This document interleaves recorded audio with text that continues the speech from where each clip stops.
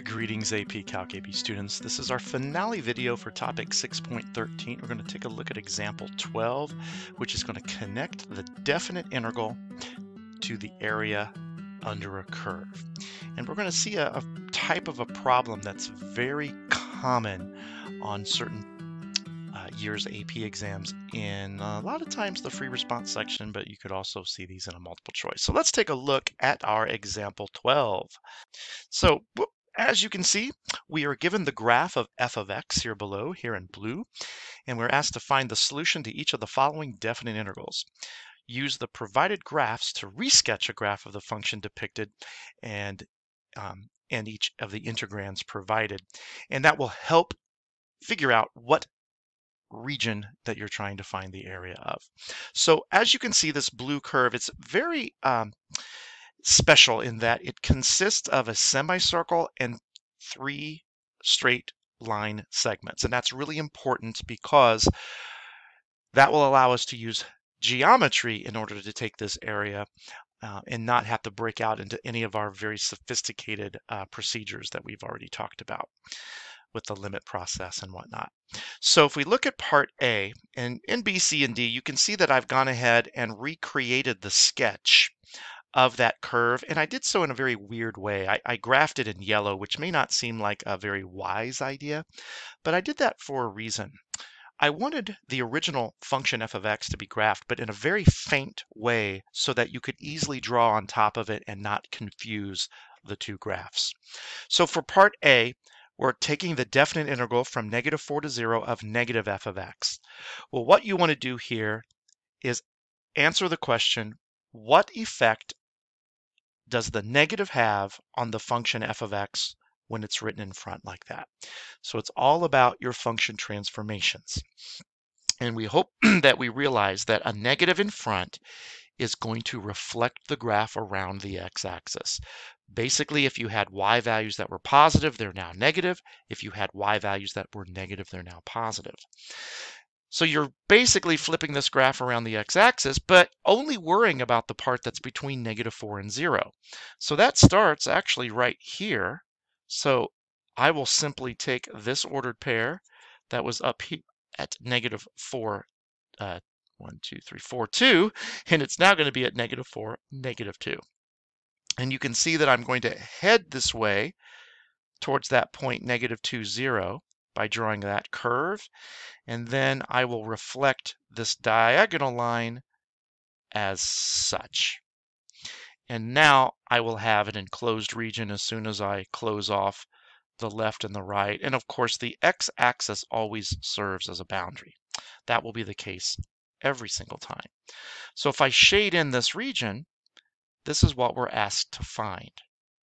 And you're going to find that we can do this with geometry. So what would that geometry look like? Well, a couple of things that I want to point out.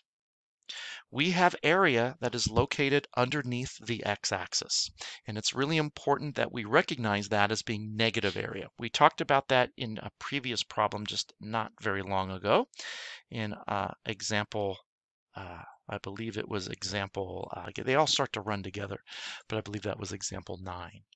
Now we have a negative that we're just going to factor out, and then I'm going to take the area of a quarter circle, which is 1/4 pi times the radius 2 squared. So that would take care of this quarter circle.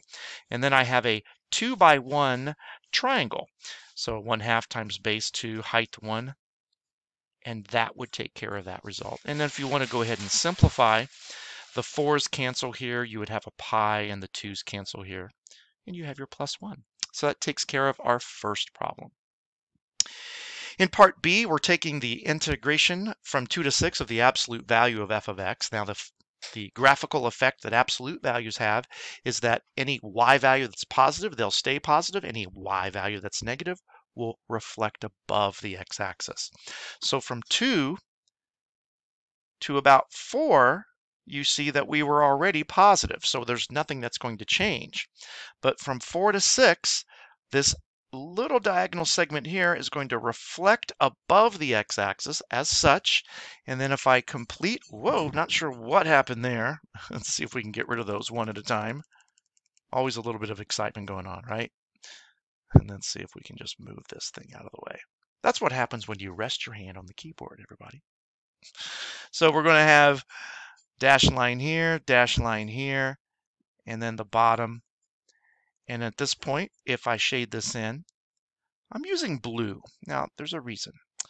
I am going to use blue anytime I'm shading regions that are above the x-axis, but I will use this red or pink magenta color if I'm shading below the x-axis. That might help us decide when we're positive and when we're negative. So to finish up our answer here, we know that we have a two-shaped approach. We have our first region, second region that I'll label 1 and 2. And the first region is a trapezoid. Hopefully you're getting comfortable with that shape as much as we've seen it lately. And we have the base of 2, another base of 1, right? When you look at the top and the bottom of the picture. And this trapezoid has a height of 1. And then to that, we will add it to the area of a triangle. And this is just simply a 2 by 2 triangle. If we simplify this, we'd have 3 halves plus 2, and that could reduce to 7 halves, or 3.5. Taking a look next at part C. Now it's nice that I don't have to scroll back and forth because we have our function already laid out. I'll explain why I have 2 versions of the graph here in just a moment. In fact, I might even take this graph and kind of stretch it a little bit to kind of make it a little bit more square. How's that? All right, so we're going to take a look at f of x plus 2, and a lot of this is just traced right back to your pre-calculus background. Do you remember what effect the plus 2 has on the function? A lot of students might look at this and think it's a vertical shift. Not the case.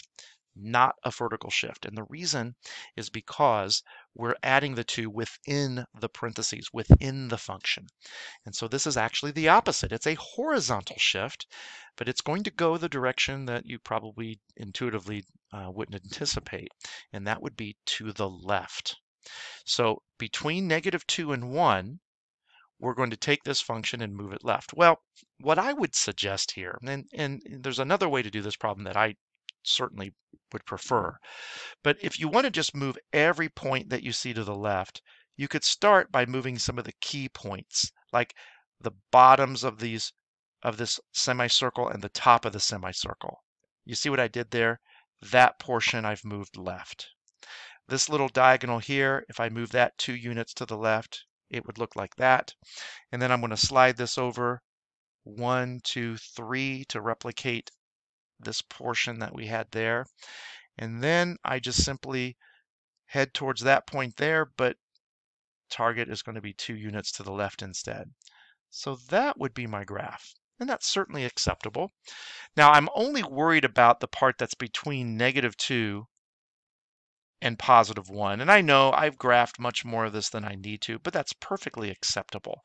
That's not like you're doing something that's incorrect. You know, we are going to focus on what's the shaded region. That's how I would grade this if a student were to graph more of it. But I wanted to do this to illustrate something here in just a moment. And actually, we have a very easy shape, right? 1 times 3, easy peasy for the answer of 3. Now, what is the other way? I think you'll like this. Instead of shifting this somewhat complicated graph to the left 2 units, you could conceivably think about this as staying as f of x. Remember f of x? F of x happened to be the original graph here that was in blue at the top of the page, right? In fact, I'll remind you, here it is. It's in blue at the top of the page. Now I'm just going to trace over this yellow and make it blue here. That's the original f of x. Well, if we don't want to shift the graph to the left, we could instead shift the boundaries to the right.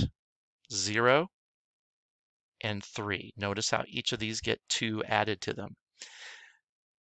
If you remember back in our early days of evaluating some very complicated limits of transformations of functions, we did the same thing then. What is nice about this is that the graph didn't have to change. You can take your 0 to 3, your new boundaries, and you quickly notice, you quickly notice it's the same exact shape. It's this 3 by 1 rectangle all along. So it's a great strategy that might be able to save a little time. Instead of shifting the function, keep the original f of x without the transformation, but then change the boundaries. And then finally in part D, a couple of ways to do this one I think as well. But this plus 2 after the f of x is going to indicate that we are going to undergo a vertical shift up to 2 units. Now again, if we only graph this from 0 to 3, I only have to shift this portion up that I have here. So this horizontal line is going to move up to this part here. And at that point, I can then just partition this from the left to the right, draw a line where my x-axis would be. This is a shape that's all above the x-axis, so I will color it in the blue. And I basically have a 3 by 3 square. Now I know that the shape does not look like a square. Part of that is because of the various software that I use and the moving from one computer to the next. But believe it or not, that looked like a square at school. But as I'm broadcasting this on this particular computer, the aspect ratio changes a little bit. The other way to do this, and I want to throw this at you just in case that this is on your radar, but we're going to learn this formally here in a day or two. But you could have broken this apart into 2 separate integrals. Now that kind of is saying you're breaking this apart into 2 separate areas. So what that would mean is that you could just have found the integration of f of x from 0 to 3, which you can see here was 3 times 1 or 3. And then if you find the integration of 2 from 0 to 3, you're like, well, I don't have a picture of that. But you can make one. Yes, you can. You could say, I have a graph from 0 to 3 that is a function f of x equal 2. That would look like this, wouldn't it? And so if we find just the area of that shape, that would be a 3 by 2 rectangle, which is 3 times 2 equals 6. And then if I take the 3 and the 6 and add them, that indeed is the same 9 that I had up there. Again, we're just at the beginning of our investigation of definite integrals and how they can depict area under a curve, and we've got so many more things to come. So great unit. It's one of my favorite ones to teach in all of AB. Stick around for some videos over topic 6.4, 6.5 coming up very soon. Thanks for joining. We'll see you next time.